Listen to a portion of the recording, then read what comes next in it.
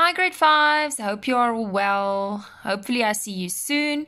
Okay, today I'm going to explain to you what to do for the 4th of June NS&T, and our topic is traditional processing. Okay, so let's quickly start with the starter. Starter, try to explain the meaning of process. Okay, so you have to answer verbally, so you don't have to write it down. Think a little bit. What do you think is the meaning of process?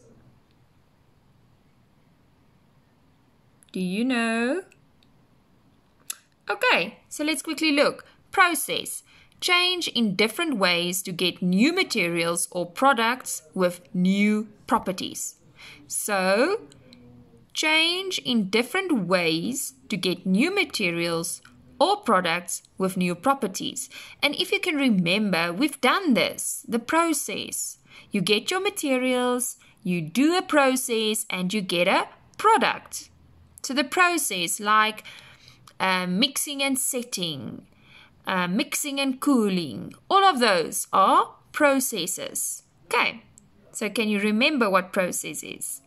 Awesome. Okay, so let's quickly read a little bit.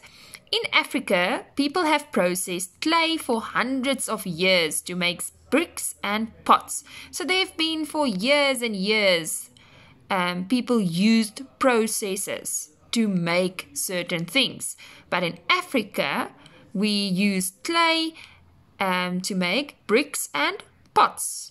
So from a long time ago, they used this process. Okay, then African people also make baskets, hats, mats, thatched roofs from plant fibers such as grasses and reeds. Okay, so they take grass and they make thatched roofs, or they make mats and hats and baskets. Okay, so now we're going to look at 4 new keywords, and this you have to copy in your book to study later.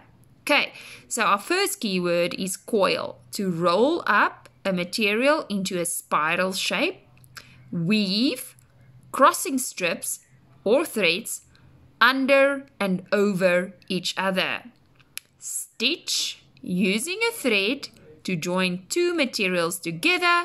And plait, to twist 3 strands over and under each other to form a thicker strand or strand. Okay, then you have to go and read page 104 up to 107. Well, that sounds a lot, but it's really not. Okay, and then you also have to look at figures 22 and 27. It's going to help you with the activity that follows. So let's quickly look.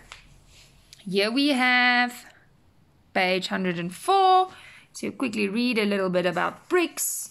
And then we have a case study, processing clay to make clay pots. Okay, and there we have the rest of the story.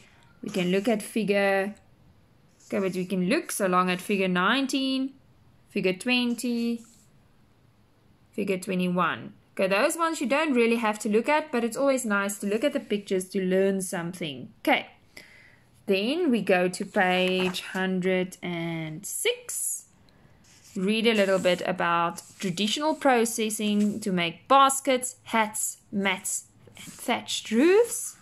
Okay, here is figure 23, the Koza Rundavel as a thatched roof. So there's an example of a thatched roof. Okay, and then here we have various baskets. This one is woven, grass mats. They are stitched together.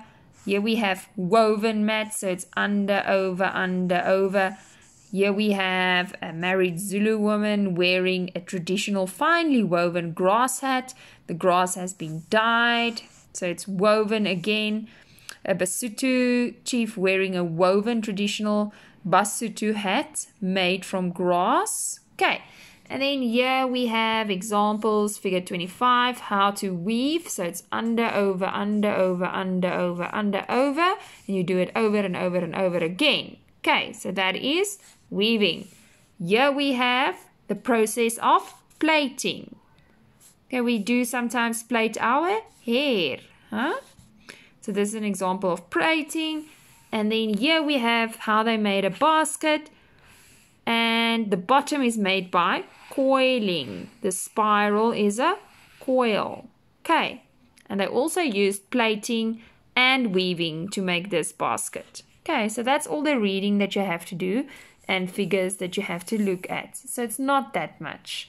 Okay, let's go to the activity. Okay, the instructions are down here. Match the traditional process with the correct picture. And you only have to write the number and the letter. So number 1 is coil, weave, stitch, plait. Okay, now we're going to look at the pictures. Here we have an example.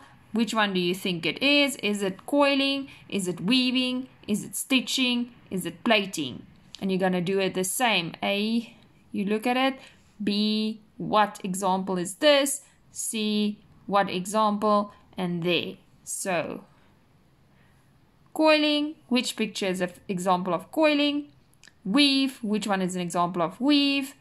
Stitch, which picture is an example of stitch? And for plait, which one is an example of plait? Then we have a nice plenary, and that's up to you if you want to do it. Try weaving at home. You can use pieces of paper, wool, or fabrics. And I have nice pictures to show you how you can do it. Here is an example of weaving with paper. You have to cut strips and then over, under, over, under, over, under. You can use nice colorful paper, or you can use newspaper or just plain paper. You can color it yourself depending on what you've got. And then here we have a wool weaving, some strips of wool over a piece of cotton, and then you weave the wool over, under, over, under, over, under. So that's something fun for you to do, and then you do a little bit of traditional processing. Okay. So that is basically what we have to do. It's not a lot of work, and I hope you enjoy it. Hopefully I see you soon. Ta-ta!